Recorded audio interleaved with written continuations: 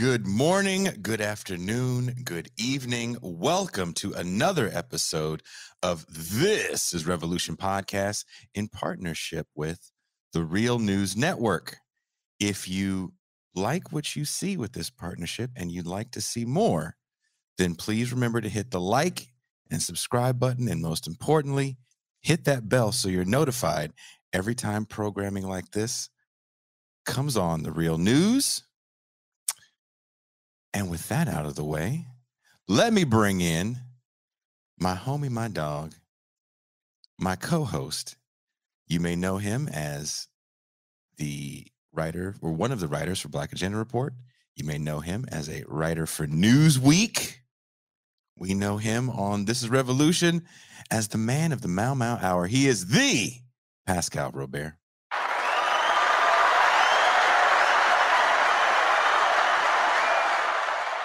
Peace and greetings to the Real News audience. Peace and greetings to all of our fans and subscribers. What's going on, Jason Myles? It is always weird doing these shows because we also want you guys to subscribe to our channel as well and watch what we do as well. But we always do things live, so we are constantly interacting. So it is a little strange to not have a chat, the new virtual studio audience to interact with, but slowly but surely, we are getting used to our new setup over here at the Real News. Are you excited for our guest today? Very much so. We've tried to get this gentleman on the show. I think we've had on a few of his friends that have tried to help us. But thankfully for our relationship with the Real News, we are able to finally get him on. Our guest is the Pulitzer Prize. I always get Trump saying that. Pulitzer Prize winning author and journalist, former foreign war correspondent for the New York Times, and he is the host of one of my favorite shows on RT, On Contact. He's an activist. He's a teacher. He is the Chris Hedges.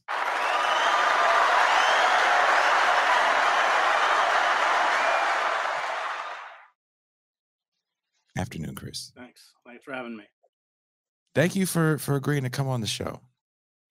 We're really excited to have you. Even though we don't have our chat audience here that would be going crazy with questions and comments. Pascal, do you want to start it off with the first question? Absolutely. Chris, you've been a long time advocate and activist on the left. I want to ask you a question about the current moment that we are in. In the wake of the fact that we saw a massive public activism during the George Floyd protests, with cities all around the country seeing a level of activism that we had not seen since the late 60s period. And with many voices on the left, particularly publications saying that did not really translate into organizational movement politics involving the working class.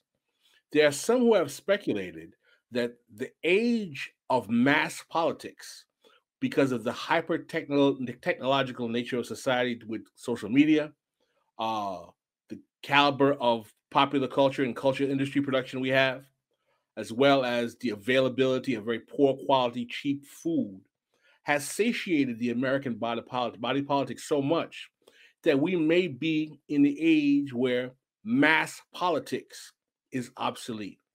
Can you address that question? And do you believe there's any truth to the allegation that some on the left are making that mass politics has gone, to its wayside in the contemporary moment?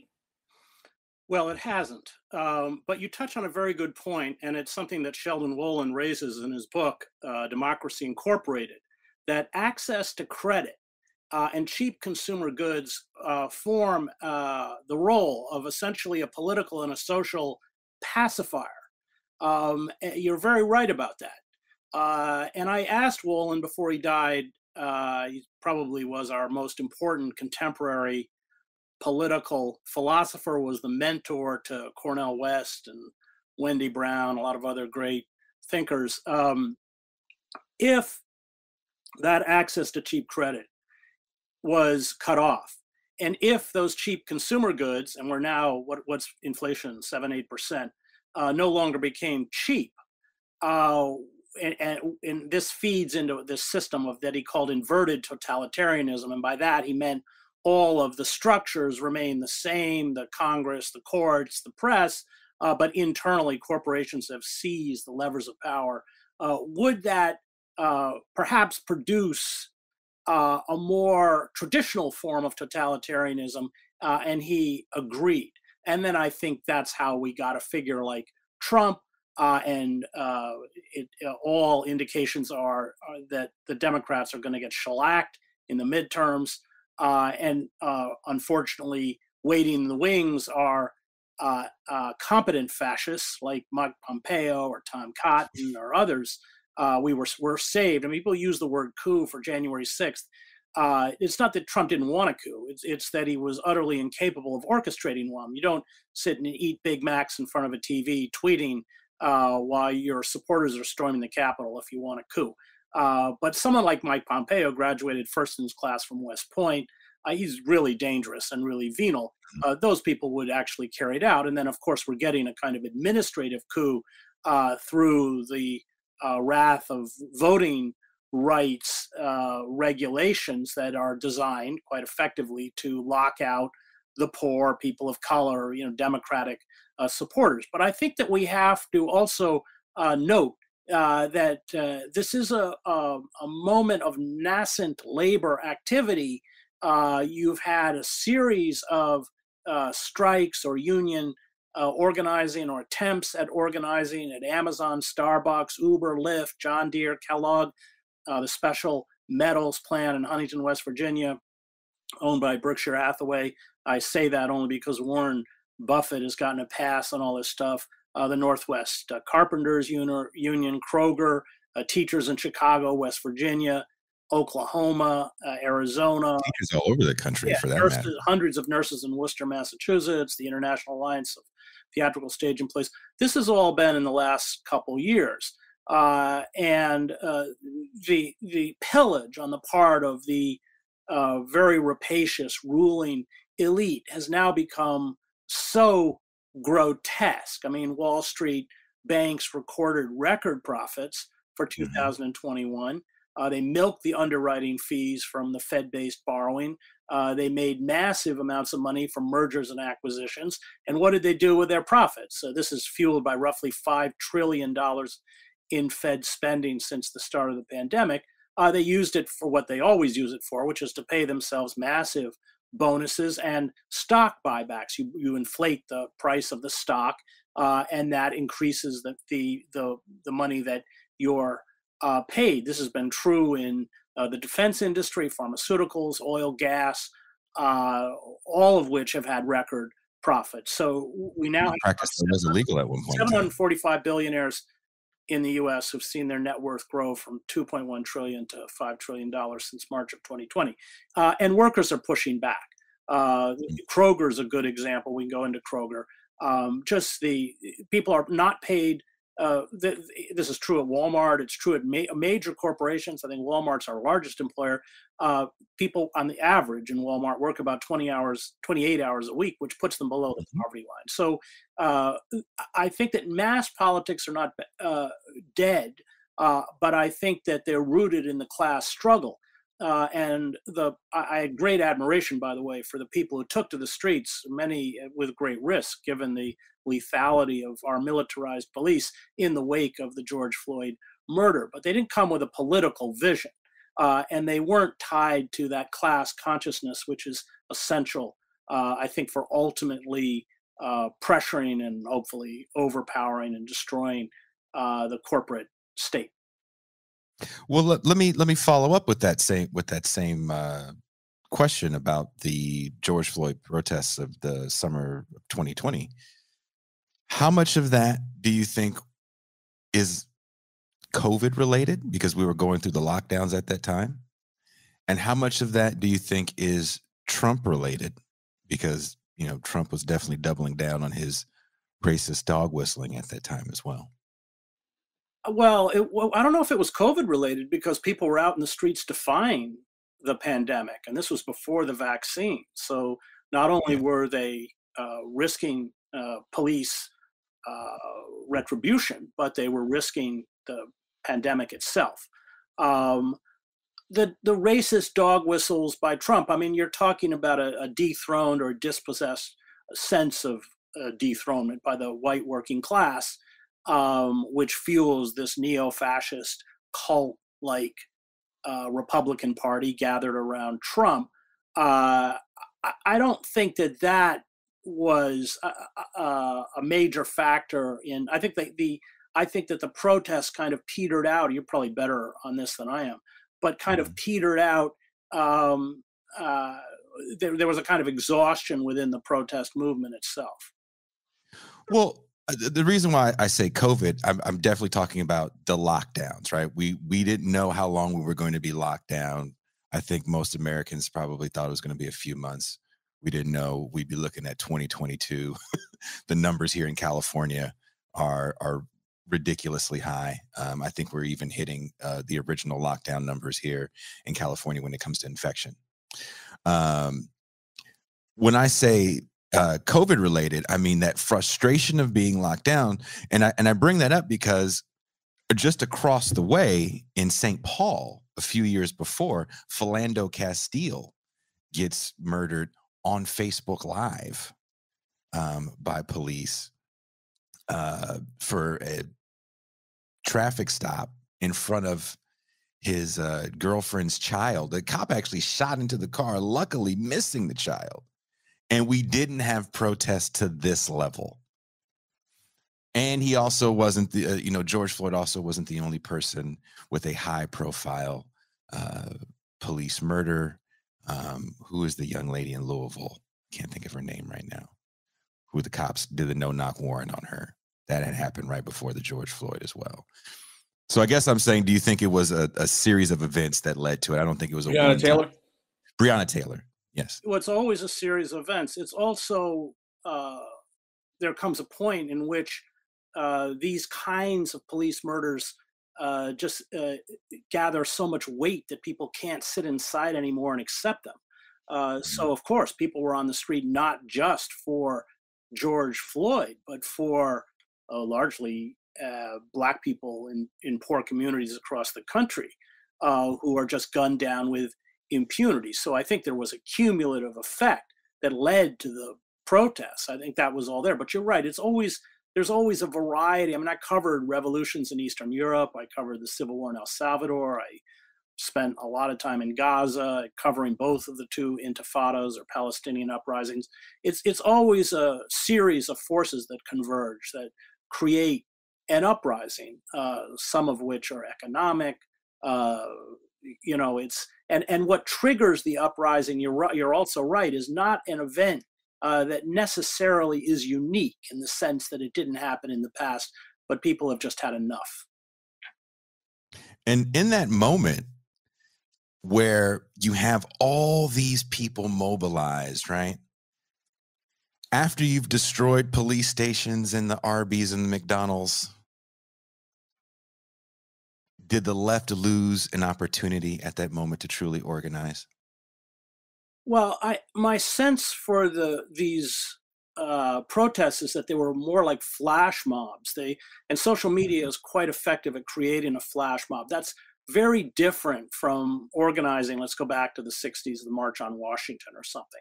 It's very different from organizing a strike at Kroger's. We have 8,000 workers now out on strike. Kroger's is the fourth largest employer in the country. It's a supermarket chain that pays its workers slave wages, while its CEO, this is Rodney McMillan, made over $22 million, doubling what he made in 2018. And Kroger workers, like Walmart workers, their average salary is about $29,000. That's about $16,000 below the $45,000, which is most economists would argue is needed to sustain a household.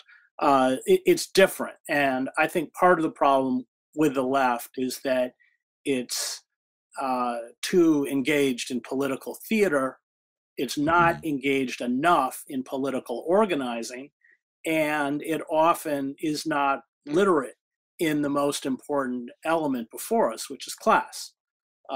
Yes, racism, which is always a byproduct of the class war, and is used quite effectively to split the working class. That goes all the way back to the tenant farmers in the South, white tenant farmers who economically were not much better off than black farmers, but were fed this myth of whiteness and white superiority. I think it was Lyndon Johnson who said, you know, if you can get somebody to feel racially superior, you can pick their pocket, which is essentially what happened and what happens. So I think the left has become captive to a kind of boutique activism about inclusiveness and multiculturalism. And I'm not against any of this identity politics, but the core of resistance in a capitalist society is class. It's class warfare. Unfortunately, we're losing big time.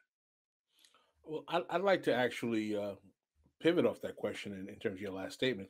One of the themes that we have on our show, this is a Revolution podcast, is called the 50-year counter-revolution. The basic premise of that theme is that since the rise of Nixon in 68, the 50-plus year counter-revolution is that the politics that we've seen in America and in the West generally has been a counter-revolution against the New Deal civil rights coalition, moving further and further in a reactionary right-wing direction, bipartisanly.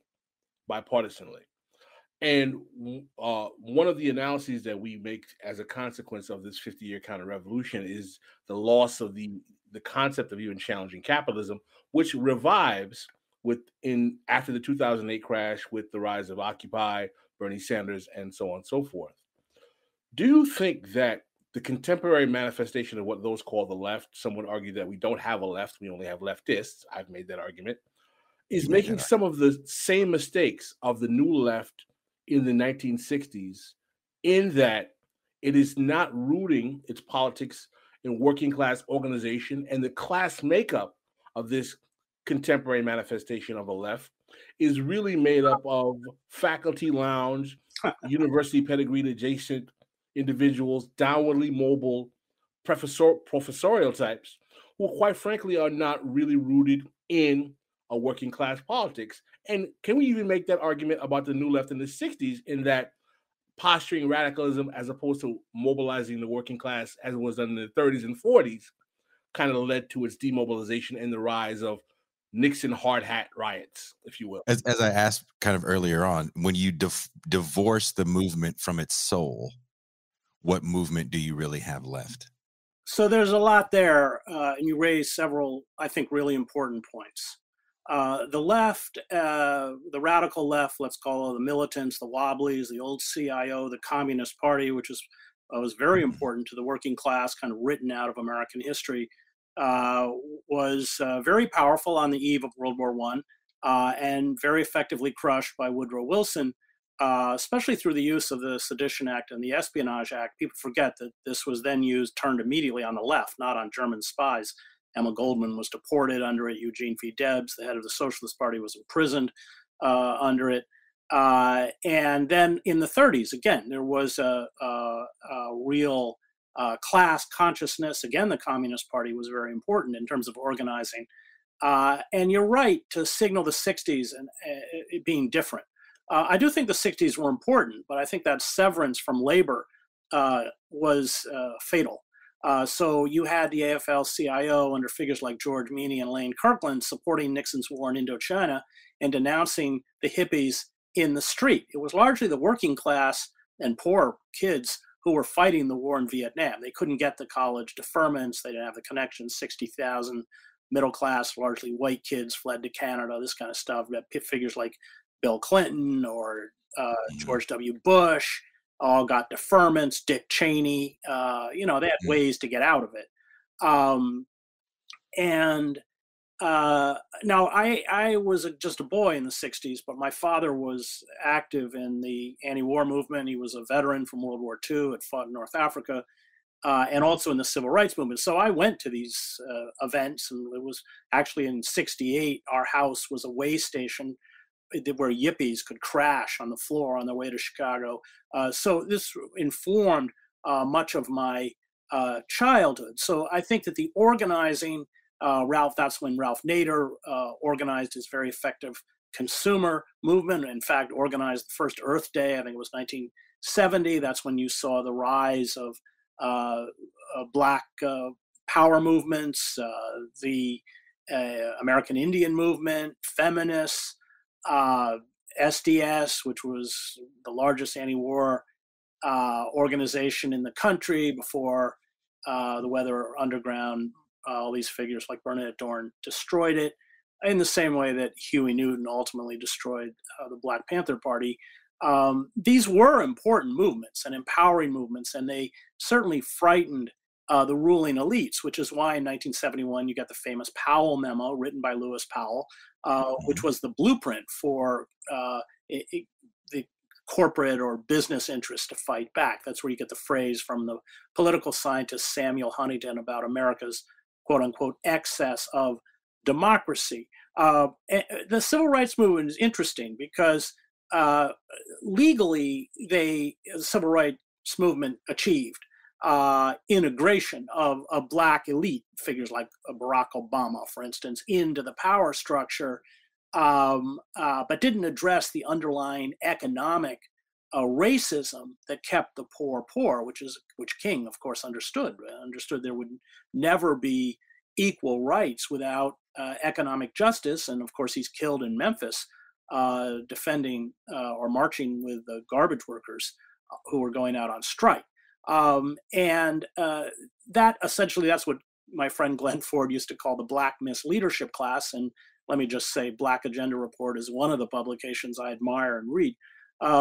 It was a species of colonialism. So, if you look, for instance, at the Congo, you saw the rise of the great revolutionary and resistance fighter Patrice Lumumba, who is then assassinated by the French and the CIA and replaced with Mobutu, who's of course Black, but will do the bidding of multinationals and the European colonizers. Well, we have the same kind of species of internal colonization by a small Black elite that was willing to sell out and serve the interests of imperialism and capitalism, Obama, I think, being the poster child for this. And we got caught up in this idea of identity politics. Well, we have a Black or biracial president, but if you have a Black or biracial president who serves the interests of the war industry and ExxonMobil and Goldman Sachs and oversees mass surveillance of the American public and expands the drone program and sides with the bankers who have just fleeced the country and trashed the global economy, then you're actually not making progress. I mean, having Clarence Thomas on the Supreme Court, who's a rabid right-wing member of the Federalist Society, although Black, doesn't. And I think that even to this day, if you listen to the discourse, certainly within the corporate media, the fact that Buttigieg is gay or Hillary Clinton is a woman, these are irrelevant. They're utterly irrelevant. But it's become quite an effective mechanism to neutralize the left. And then I want to go to your point about who is the left. Well, you're right. The vocal left is sitting around faculty lounges or thinks Twitter is real. The real left is marching outside of Kruger's, although some of them may be Trump supporters. And that, of course, is the point, that building class consciousness not only redirects popular power against concentrated power, but it is a form of education itself. If we go back and look at the old union movements, even the mainstream movements like the AFL-CIO, education was a huge component. You read Emma Goldman's autobiography, and these people are working for 12 hours in sweatshops in the Lower East Side, and then going to Yiddish anarchist or Marxist, meeting groups in the evening. And all of that, needs to come back. There needs to be a fusion with the working class and an understanding of how the system has gamed us. But would you agree that figure in the late 60s and 70s that you're describing, because we do, and we know, sorry, you're not familiar with the show. We should have sent you some links to the show. Sorry about that. But we make these video essays for the show. So I have to go through a lot of old archival footage. And whenever I get archival footage from the 30s and 40s, and I have to take like a labor movement, it's definitely a lot of people conspiring to strike, right? It's always labor conspiring to strike against management. And that figure gets replaced by the Archie Bunker type of blue collar. He becomes what blue collar is, right? This kind of right-wing, racist, reactionary, and his hippie daughter and her silly hippie boyfriend become stand-ins for what people view as the left through the 80s and of course the 90s. It's interesting that you talk about solidarity and class consciousness, because I feel like that's a conversation that is constantly getting conflated, more so online than maybe in the actual organizing world, because when you actually get out and organize, you do know how to talk to people. We had Luke Mayville on our show a few months back that actually has been organizing in the very red state of Idaho to get some progressive measures passed. And one of the first questions that we had asked him was working with racists. And he definitely said, well, there's a difference between working with someone that is racist and like politically active. Like if you're a Proud Boy or a 3%er, you're not going to get through to that guy. But if maybe you don't have the right words around your black and brown neighbors, maybe we can talk about some issues that we can all agree upon. Well, yeah, exactly. I mean, for instance, let's look at Kroger. You now have a strike by Kroger employees, 8,000 unionized employees at King Supers. They went on strike in Colorado on January 12th. I don't know, I haven't done a survey, but I'm certain that there are Trump supporters in there. But you keep them focused on an economic injustice. And that essentially creates a kind of class consciousness. I mean, that comes out of Marx. And that's right. They suddenly begin to understand where the real configurations of power lie. They understand that their economic suffering is not caused by undocumented people or black people. Just statistically, of course, it's ridiculous, but black people or brown people taking their jobs. There is in that organizing a kind of salutary force that mitigates against the caricatures that racists use. And I just want to be clear that the media loves to focus on the militias, which are not actually much of a threat. They're easily taken care of probably by even a police SWAT team. The real threat comes from these contractors. I don't know what Blackwater's called now, Z or something. These figures like Eric Prince. And these people are a lot of them are recruited from the special forces. And I covered war for many years. Special force units are death squads. And they are closely allied with the Christian right. I mean, this is one of my critiques of Antifa and the Black Bloc, that they, not that I don't fear the rise of the fascist state, but they're kind of focused on the low-hanging fruit. We also have to remember that a huge percentage, or usually 90% of those who are in combat units are white, and that's where this Christian fascism Trump lies within the military, which also is very dangerous, and of course within law enforcement.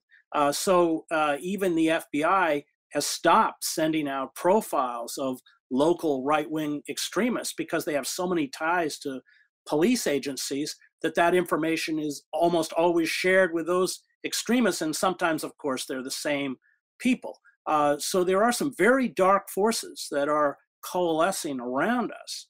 But going after the Proud Boys or the Three Percenters or the Yahoos who stormed the Capitol misses the point. When things get rough and there actually is some kind of real pushback, the state has the ability to employ some very nefarious and dark forces. When I was at Standing Rock, for instance, we were stopped. They were trying to block the roads. So took us almost a day to drive into Standing Rock. We had to drive all the way around from the north, but we would inevitably come to a checkpoint. These were guys obviously military trained, no name tags, carrying long-barreled weapons, wearing Kevlar vests, who did not identify themselves. They were all private contractors. And that is a very frightening kind of reconfiguration, and of course allied with law enforcement, but held completely unaccountable. Well, we can talk about the privatization of the military. that could be a whole other show. But one thing that you did touch on, and I know you write about, one thing I appreciate that you write about is kind of Christian fascism. But I did live for a while with a white Christian conservative family. And one thing I found fascinating was that the right had totally infiltrated the churches. And one thing we bring up here on this show, Pascal has said it many times, why doesn't the left organize in religious spaces? Why do we sacrifice these spaces to the right? Why do you think that is? And you've done extensive work in these spaces. I'm also a graduate of Harvard Divinity School, and my father was a minister, and my mother went to seminary, so I grew up in the church. Well, the problem is that the liberal, let's speak about the white mainstream church, went the way of the rest of the culture. So instead of spirituality, which if you read, for instance, Martin Luther King, especially at the end of his book, Strength to Love, he has this kind of explanation of how one stands up against radical evil and malignant injustice. That's where you are spiritually empowered. It's quite a beautiful scene. Actually just thrown a bomb into his house. It became this "how is it with me" spirituality, which is just narcissism. The retreat by the church. Now, the church was always fractured in the 1960s. So clergy, such as my father, who were marching against the war and supporting the civil rights movement, had huge opposition within the institution. I don't want to pretend that the institution itself had signed on for this, but it kept the church vital. It gave it a kind of currency. It spoke in a language that actually reached, especially those who were suffering from injustice. So they gave that all up. They left the city with white flight. Church numbers are declining. I mean, it's in free fall because they're not socially relevant. They're just little religious clubs. Now you ask about the religious right. I do not look at the Christian right as Christians. They are Christian heretics. And part of the failure of the liberal church was to call these people out for who they are. Jesus did not come to make us all rich. You don't have to spend 3 years at Harvard Divinity School, as I did, to figure that one out. Jesus would not bless the dropping of iron fragmentation bombs on satanic Muslims all over the Middle East. And Jesus, by the way, Jesus wasn't white. The Romans were white. Jesus was a person of color. Would not bless the white race, and in particular the white race in America, above other races. This is just heretical garbage. And it serves the rise of the Christian right, which is bankrolled by the most retrograde forces of capitalism, Purdue, Tyson Foods. There's tremendous money coming into this for a reason. It preys on the despair of largely a white working class that has been dispossessed. And I remember people asked me at the start of the Trump campaign how the Christian right could align themselves with a philanderer and a liar and someone like Trump. And I said, no, you don't understand. These mega pastors are exactly the same as Trump. The only difference is that, at least this is anecdotal, the mega pastors' sexual interests are probably a little kinkier than Trump's. But they're the same people. And just as Trump preyed on the despair of people in his sham universities or his casino, these people prey on the despair of their congregations. And I spent 2 years writing this book, American Fascists, the Christian Right and the War in America, and I interviewed hundreds of followers, sat in creationist seminars and Right to Life weekends and Trinity Broadcasting, sat through their tapings and took an event. I mean, I was really on the inside. And all totalitarian movements embrace a form of magical thinking. This comes from Hannah Arendt, The Origins of Totalitarianism, because the real world, they couldn't cope within a reality-based world. So I was in Detroit with Tim LaHaye, who wrote the End Time series, for another seminar, and there's these gruesome, detailed, graphic explanations, none of which is in the Bible. Even the rapture is not in the Bible. Of what's going to happen to non-believers. You know, their blood is going to boil, and the battles with the Antichrist. And it was really then, it struck me that this lust for apocalyptic vengeance is really a lust for a destruction of a reality-based secular world that almost destroyed them. That's why you can't argue. I think you raised this point earlier about the Proud Boys. You can't argue them out of this belief system because it's all they have left. And in fact, that you will evoke tremendous hostility and anger, because by attempting to dismantle that belief system, you're going to be pushing them back into the world that almost destroyed them. And I don't use that term lightly. From the many, many interviews I did, these people suffered, and the suffering was real. It wasn't fictitious. Evictions, struggles with drug addiction, alcoholism, domestic abuse. I didn't put it in the book because it was anecdotal, but almost every woman who I interviewed suffered either from domestic or sexual abuse in the Christian right. I went to a pro-life weekend in Valley Forge, Pennsylvania. They asked the post-abortive sisters to stand. There were about 400 women. The whole room virtually stood. But when I started going down and doing interviews, it turns out the women had had one abortion. They'd had multiple abortions, and they preyed on their guilt. In fact, there was a group called Priests for Life there, and they were running weekends where these women would go for a retreat, and they would give them dolls, and they would tell them, these are the children you murdered, and you have to name the doll and bathe the doll and beg for forgiveness at the end of the weekend for the murder you committed, and make a vow to spend your life fighting the forces of death. These are their words, which is us. When you get inside this movement, it's very insidious and very dangerous, and it replicates exactly what the Nazis did with the so-called German Christian church in Nazi Germany, which fused the iconography, language, and symbols of the Christian religion with the Nazi party quite effectively. And so when I wrote this book and gave it the title American Fascists, there was a lot of blowback, but I think I've been proved right. You look at the connecting tissue of January 6th, and it is this Christian fascism. And it has already built an infrastructure. It's already hermetically sealed tens of millions of Americans within this structure. It has its own universities, Patrick Henry Law School, Liberty University. It has its own systems of communication. You go into towns, as I've been there, in places like Ohio, and you can't even drive down the street faster than about 15 miles an hour because of all the potholes and the boarded up storefronts. And there's one gleaming structure, and that's the megachurch that's pulling in $30,000 in donations a Sunday. So unfortunately, the neo-fascists have done what we didn't do.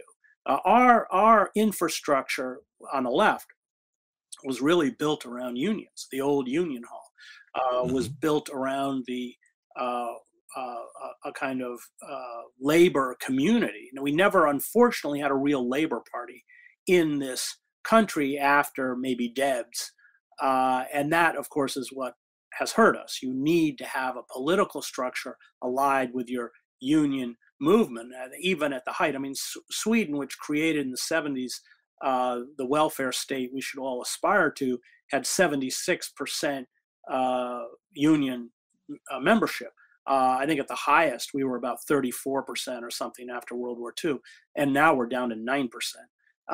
And so we're almost starting from zero. We have to, but I see, as I mentioned before, these strikes and these heroic mobilizations in Amazon and everywhere else is the one sign of hope. We're not, it doesn't lie in the ballot box. It lies.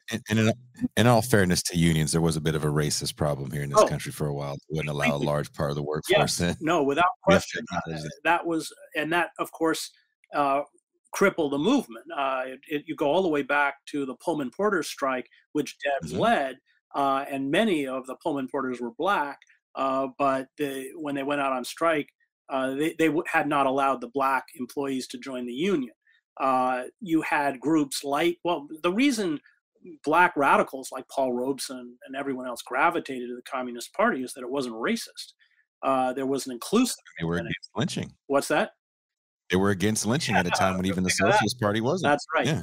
That's right. So you're right, that racial element, but that, of course, that's what goes back to what we spoke to before, is how racism is always a very effective mechanism in the hands of the ruling class to fracture and weaken the labor movement. So yes, that's very true. I mean, if you look at the UAW strikes in the 1930s, there were black workers. But yes, it's always been a persistent problem. And then, of course, the dirty deal that Franklin Roosevelt cut with Democrats in the South is that the resurrection of labor and the ability to unionize would be denied to blacks in the South. Also denied, of course, the GI Bill, which is how my father went to college. Well, one of the things that I wanted to discuss with you is that in terms of this working class history, which is a strong part of the left, one of the problems that we've had with the contemporary moment in terms of this contemporary left that has developed in the post-Occupy era is that there's been a conscious effort by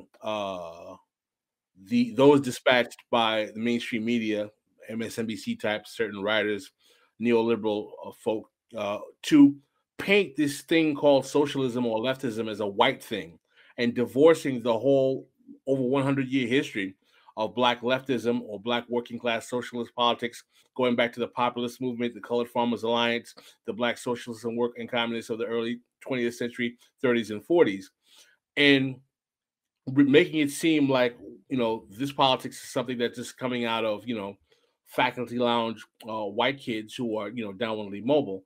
And we at This Is Revolution podcast were very offended by that and felt it was our job to counteract that. As someone who is as I said, I write for Black and General Report and have for years, and you have been a fan of that publication.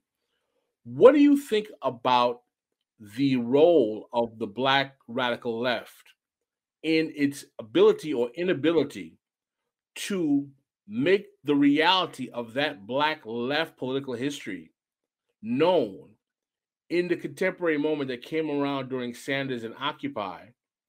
And do you think that perhaps an obstacle to the effectiveness of the black radical left in making that politics known to not only black working class people and black people overall, but overall mainstream America, is that perhaps there was too much of a fetishization of 1972 black power thought and politics that was a bit unable to be transferred into the contemporary moment?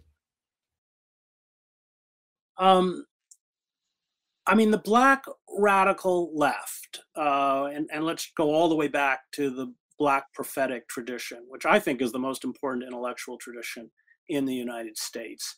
And I would argue W.E.B. Du Bois probably is the most important intellectual in the United States, in American history. You are referring to MSNBC. I mean, who owns MSNBC? Comcast. It's their job to discredit. I mean, you mentioned, you were talking earlier about the Archie Bunker type. Well, those stereotypes are perpetuated for a reason, and they are stereotypes. The left people are always portrayed, although it's not true, as kind of weak and wimpy and ideological, and kind of clueless, and those are stereotypes, and the ruling elites perpetuate those stereotypes for a reason. This is what Gramsci writes about, is cultural hegemony, and the ability to shape the cultural narrative is an important source of power. And that was why, as Glenn Ford understood, Barack Obama was so destructive to Black radicalism. I remember speaking many times with Glenn about how up until Obama, the Black Americans probably had certainly proportionately the best understanding of the evils of empire.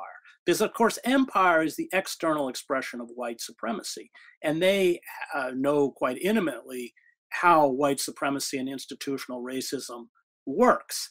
And Obama was quite a powerful force in seducing many within the Black community to support empire. It's interesting that August Wilson's last play, Radio Gulf, I don't know if you know it, is really about this Obama-like charismatic young Black politician who does the interests of, he sets it in Pittsburgh like most of his plays, who does the interests of the Pittsburgh real estate elite. And that was Obama. And so you had figures like Cornel West, for instance, who held fast to that Black prophetic tradition. They were savaged, and especially savaged within Black media, which was complicit with the Obama administration. So those figures like Cornell, who stood up publicly to defend that Black prophetic tradition, were really crucified. And that was the power of, the corporate control of the media. Remember, Clinton deregulated the FCC, one of his many assaults against the American public and the American working class, along, of course, with the destruction of welfare. And that consolidated corporate control in the hands of about a half dozen corporations who control about 90% of what Americans listen to or watch.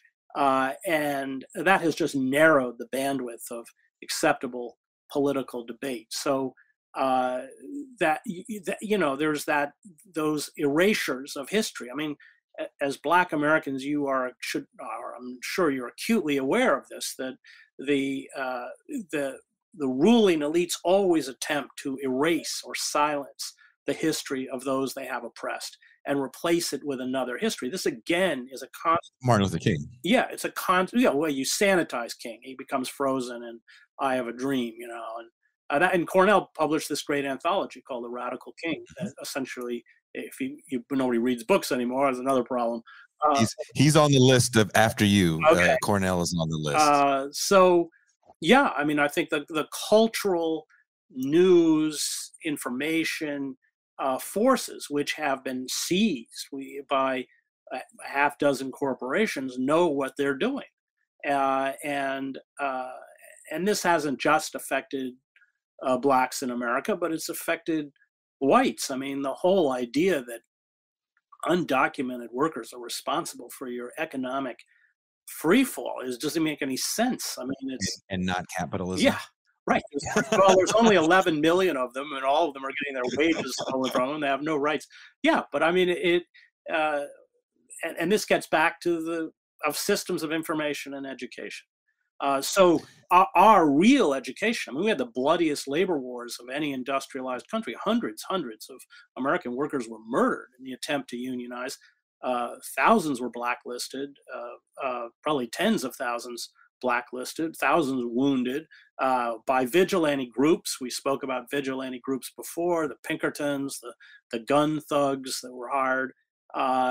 And there are reoccurring patterns and themes within American history. And those reoccurring patterns and themes in the hands of the ruling elite are meant to be silenced, which is why for those who actually want to understand their own past, where they come from, how they got there, you have to be immensely proactive. You're not going to get it probably off a screen too much.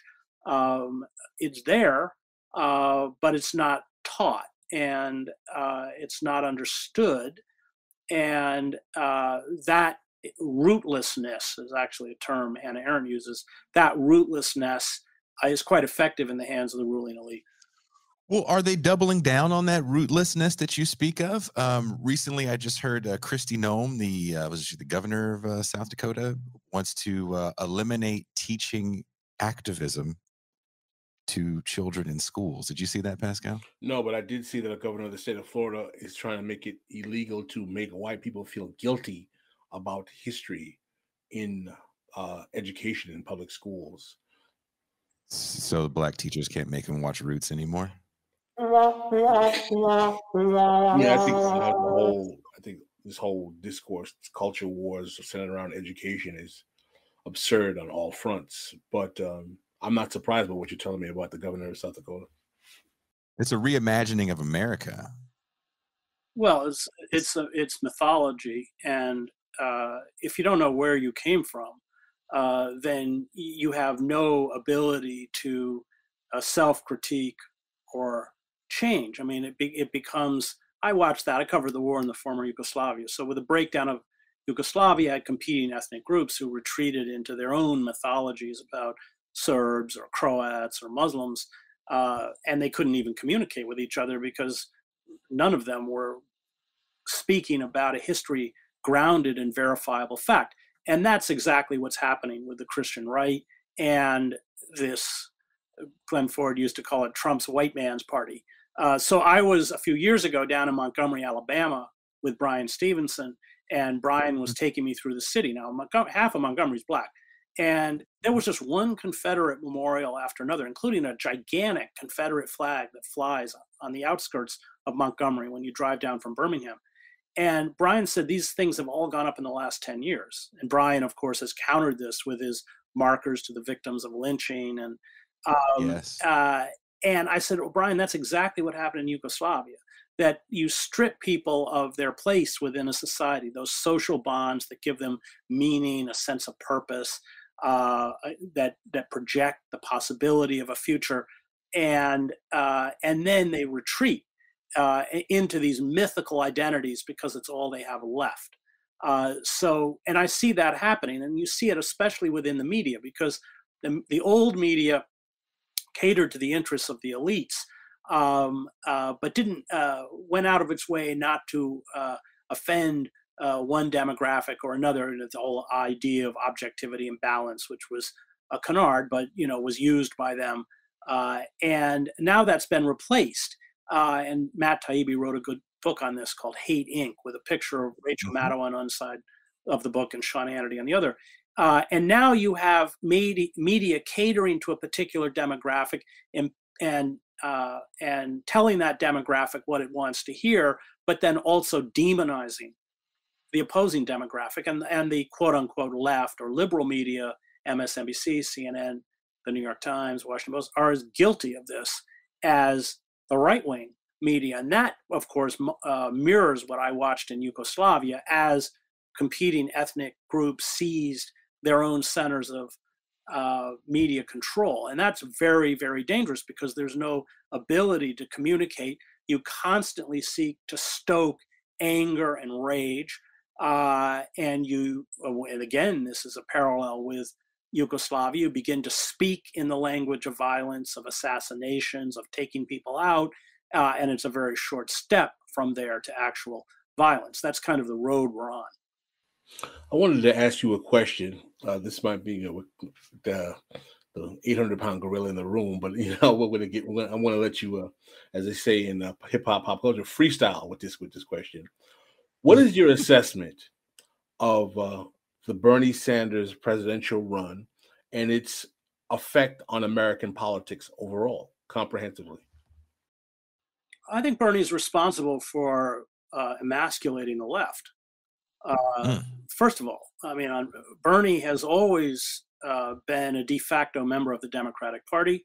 He campaigned in 1996. This was after NAFTA, after the 1994 Omnibus Crime Bill. I teach in a prison. I've taught in the New Jersey prison system through Rutgers University and their college credit program for almost a decade. Most of my students wouldn't be there, but for Clinton, and Biden was a driving force behind this bill. I have a very hard time forgiving them for this. I certainly can't vote for them.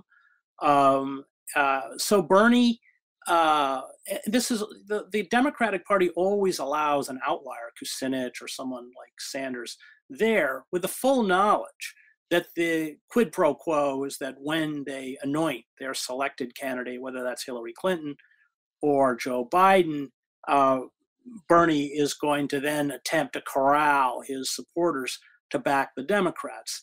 And this is, we won't build a serious political movement in that election cycle. We certainly won't build it by capitulating to the Democratic Party.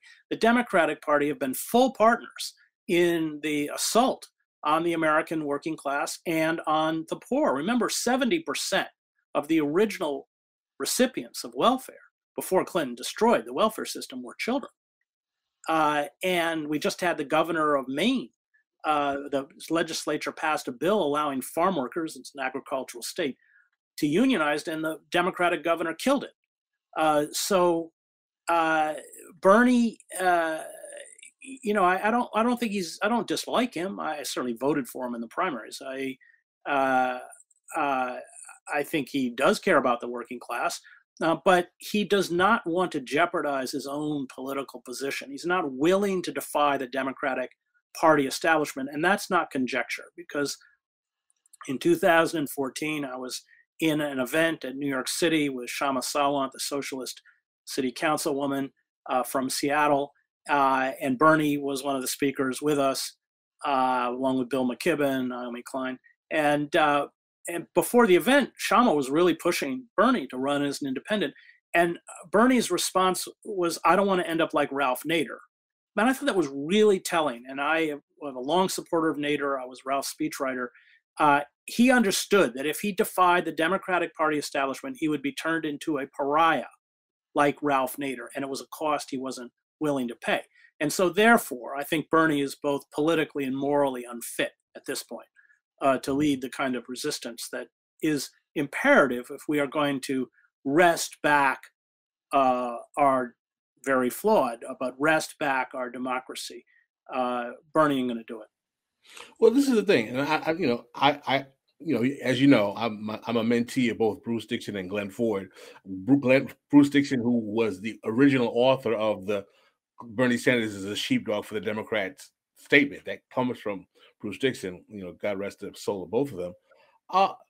You don't think, and hear me out on this, that Bernie Sanders running publicly as a Democratic socialist within the Democratic Party and capturing about 30 to 34% of the support within the Democratic Party, opening the political Overton window to where actually people are identifying with socialism as a political option, having people talk about the legitimacy of policies like Medicare for all after people thought the Obama neoliberal Obamacare was some kind of great success story.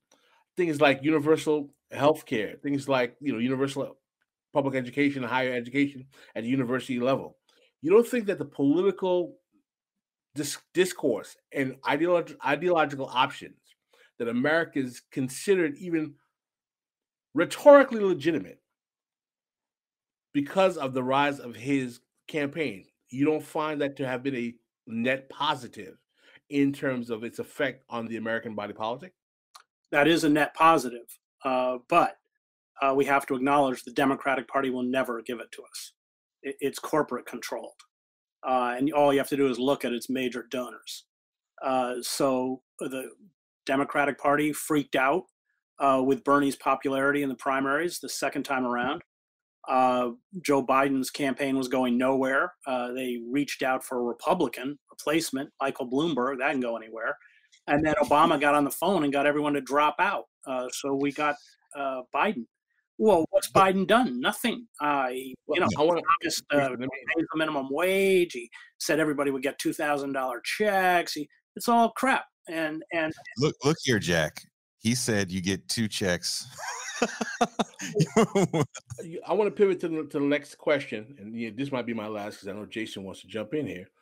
In that regard, and I want to let you freestyle on this one as well, Chris. Okay. We have this 50-year plus counter revolution we talk about, where we have this bipartisan consensus, Democrat Republican, but rooted in neoliberalism, which we define as a hyper fancy word for corporate privatization.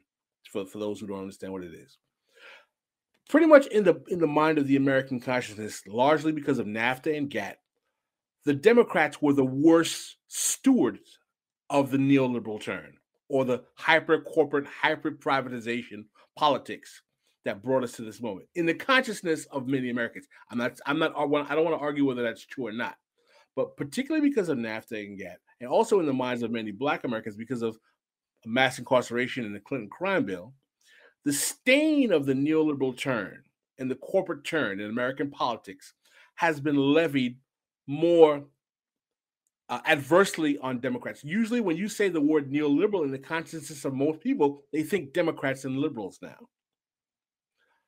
Do you not think with the rhetoric and the posturing and the discourse in the Biden administration with things like the child tax credits, the Build Back Better, that, and I'm asking your thoughts, that the Democratic Party, though they may not be down with the Sanders agenda, because of the crisis of legitimacy they find themselves in, has no choice to either pivot to Keynesianism or social democracy or surrender to Trumpism without any option? They'll never pivot to Keynesianism because they've been bought and paid for. So what has Biden presided over? He's presided over the loss of extended unemployment benefits, rental assistance, forbearance of student loans, emergency checks, the moratorium on evictions and foreclosures, and now the ending of the expansion of the child tax credits, all as the pandemic is surging. You have the Americans who are uninsured or those who are covered by Medicare, who are often frontline workers, that can't be reimbursed for over-the-counter COVID tests they buy. No, but what did Glenn Ford used to say? The Democrats aren't the least worst; they're the most effective worst. Or he may have said the most effective evil. I remember. And he's right. He's right. Mm-hmm. So it's rhetorical. I mean, you can get your corporate tyranny served up, dished out to you by women and gays and people of color, or you can get it served out by, neo-Confederate racists. But you can't vote against the interests of Goldman Sachs and the American political system. It's impossible. So you don't believe the Democratic Party or any flank of American capital, the right flank or the left flank, do you think that we are in a position where neoliberalism or the move to hyper-corporate American politics and capitalism has been so deleterious that there is going to be a need to pivot away from it? Are you not you do not believe that the pivot away from neoliberal capitalist American politics is happening in this current moment of crisis at all? I do, but it's happening on the front line with frontline workers, not happening within the Democratic Party. The power of figures like Biden or Schumer or Pelosi is that they're the spigot. They get all the money and then they dole it out. It's why they've domesticated AOC and the Squad and everyone else. Without that money, that dark money, they wouldn't hold political power, and they know it. And they're not going to give that up. They'd rather bring the whole thing down with them, because even when they lose, then they become lobbyists or they go to the Council on Foreign Relations and this kind of. They're all the elites all take care of themselves, but it isn't going to come from the Democratic Party. I'm all for the overthrow of the corporate state. In fact, I think that's an imperative. But isn't going to? The Democratic Party does not function as a political party. Oh, we're agreeing with you. We're agreeing with you. We're just saying, do you think that there is going to be a slight pivot? That their Overton window, as they say, has shifted? No, Biden's already pivoted to the right. He's pivoted to the right. Because he's been that way since Biden late 70s. Yeah, that's why he was selected. Biden has assiduously served. They used to call him Senator Credit Card. And by the way, the credit card companies, even back then, were employing his son, Hunter Biden, for staggering sums of money. That's why he was selected. And they will fight over that narrow tranche of, undecided Trump voters. 80 million people in this country don't even vote. But you never hear that number used. They just go after Jill Stein or Ralph Nader or somebody, which is ridiculous because nobody votes for Ralph, nobody voted for Jill. They've pivoted. They pivoted to the right. So you don't buy into the Joe Biden is the new FDR rhetoric?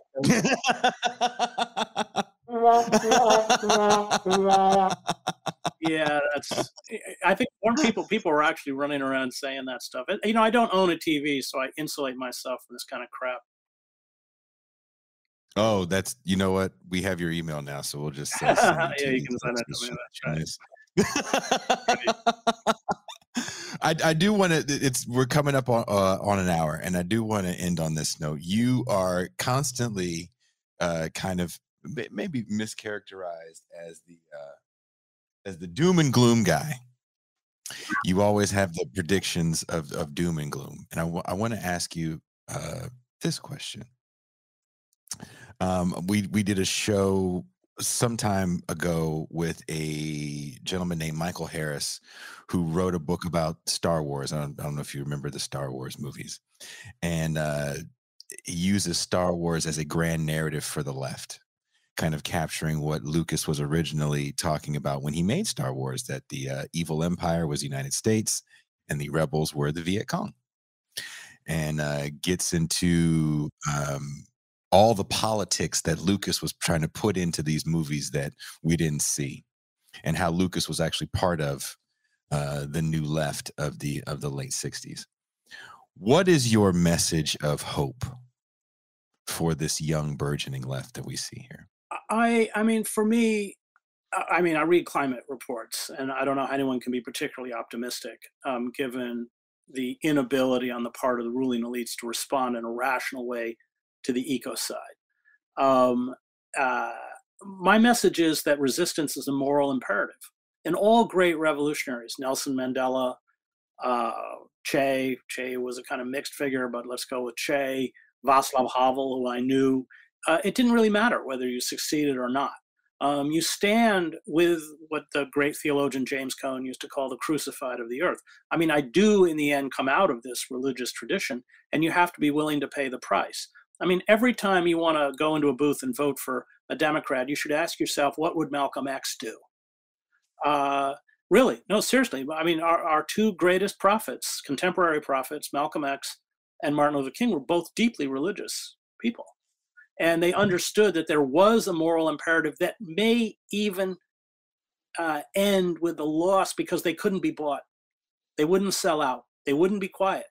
And the state knows what to do with prophets like that. It's what they did to Fred Hampton. They killed him. And King and Malcolm were acutely aware of that. And I think we have to find that kind of political courage to defy these forces of radical evil and stop asking what's practical. Revolutionaries never ask what's practical. They ask what's right.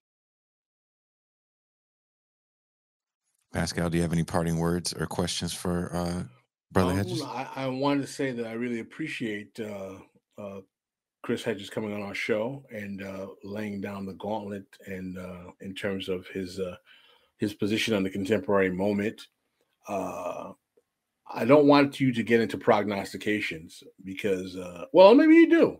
What do you see in the immediate? Maybe you want to get into prognostication. What do you see in the immediate? I will say this, Pascal. In reading America: The Farewell Tour, there's like a couple paragraphs that I actually highlighted where he called out some of the stuff that we're talking about today in 2018 when the book came out, probably 2017. Okay, well, let's Jason gave me an opportunity. We're still in the moment. We have global reactionary right wing, what some would call fascism, on the march all over the world. We have Viktor Orban in Hungary, who is now expanding his consensus to other European countries. We have now we thought Marine Le Pen was the nightmare of reactionary right in France. Now we have someone even worse than her with Eric Zemmour. We have Boris Johnson, who's still governing over Europe. Britain is basically now a right-wing one-party state. I have said that I think that America is going to move in that direction. The global reactionary right, in terms of the failure of neoliberal capitalism, is ascendant. Do you think that the left flank of capital globally is defeated beyond the capacity to make post-World War II liberal democracy a factor anymore, and that we're moving literally to a global reactionary right political reality? Probably, but it doesn't matter. We still have to resist. And that resistance allows us to assert ourselves as distinct individuals. It builds a community with people who also embrace that moral imperative, and it tells those vulnerable, those people who are the most oppressed and the most demonized, whether that's Muslims or blacks or anywhere, undocumented workers or anyone else, that we stand with them. And that's our job. It's not our job to ask whether we're going to succeed or not. You go back and read the early moments of any revolution anywhere, and the odds are so stacked against the revolutionaries that if they, I mean, Lenin, 6 weeks before the Bolshevik, well, it wasn't the Bolshevik, but before the Russian Revolution that ended with the Bolshevik rise to power, 6 weeks before, gave a speech that said, "Those who are my age will not live to see the revolution." He was wrong. You can never tell how history will play out. You can never tell what we talked about earlier, what convergence of forces will come together to trigger an uprising. And we have to be there. We have to be ready. We can't be passive. We can't be complicit, because I'm going to go back to my religious roots. That's spiritual and probably intellectual death. I appreciate that, and I respect that answer. Chris Hedges, it's been an honor and a pleasure talking to you. I hope you enjoyed your time with us at This Is Revolution podcast. Yeah, you guys are great. I'll go back and listen to your other podcasts. Well, don't hang up just yet. We got to play the outro music, but don't hang up just yet. Thank you guys for watching the show. If you haven't done it already, please hit the like and subscribe button so you can get more programming like this. And also, we're going to try to convince Chris to hook us up with Cornel West so we can talk to Cornel West, because it's really hard to get through to these people. If you only saw the amount of emails. Just to let you know, Chris, before we go, I want to say this on air. Joe Sacco even sent you a message for you to come on our show. Oh, I love Joe. Joe's a genius. He's amazing. He likes our show. Oh, Joe's great. So there you go. So don't hang up. And everybody, we are out.